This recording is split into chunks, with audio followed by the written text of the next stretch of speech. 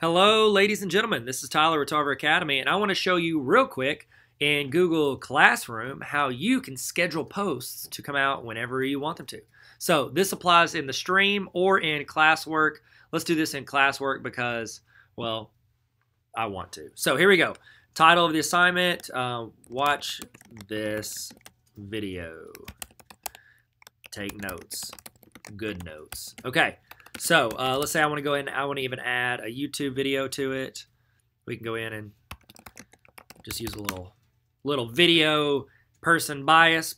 There we go. Got a video in. I can add assignments. I can put in rubrics, whatever I want in there.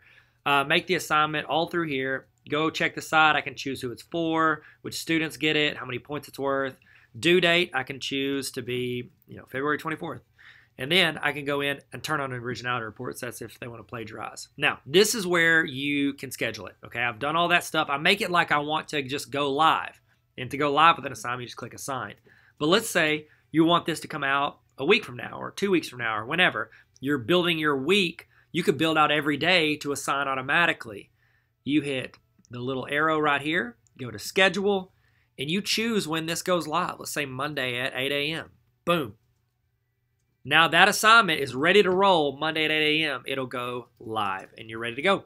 So that's it. You learned it. You know more now than you did a minute ago. Congratulations. Subscribe and then all your dreams will come true. Okay, I'm going to end this. Bye.